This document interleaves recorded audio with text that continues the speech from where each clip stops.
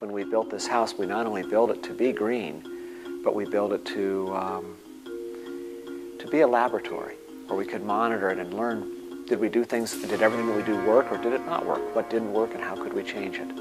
We had no idea how green he wanted to be, and as we progressed, he asked us to add more and more green attributes to the project.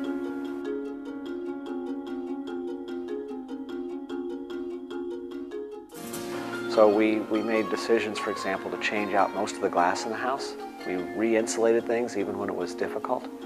We changed the way various other systems work so that we had control over the house. So when we leave, it was easy to make sure the house was at its minimal energy use if we weren't going to be there.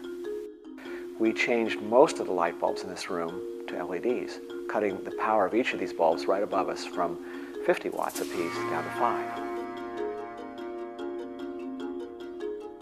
When we need power, the solar and the grid give us power, but when we make too much power, the solar feeds power back to the grid, and that power is used by our neighbors. In the same way, solar panels on the roof can warm water for either heating the pool or for showers that we take or water that we use at the sink.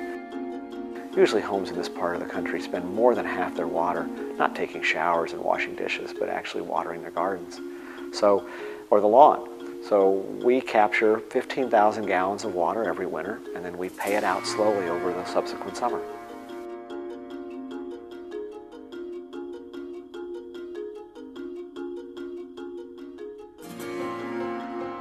We drive our cars by having a dashboard. Our biggest energy user is actually our home, and there's no dashboard for the house at all. So on my dashboard, I can see basically minute by minute, I can see a snapshot of the last hour, I can see a snapshot of the last week, the last month, or the last year. The solar output over the course of the year shows weakest in the middle of winter when we have the least sun, and the most in the middle of summer. The energy usage one that I have shows me that we were able to get better over the last year by changing our habits and changing out lights. Going green on any building project should be affordable for any homeowner.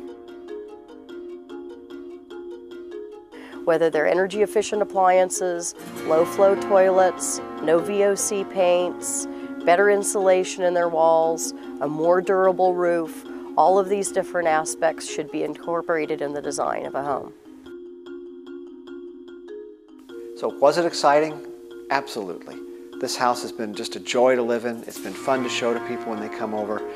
And it's been satisfying to know that we're really succeeding in this leading edge of how we'll all change.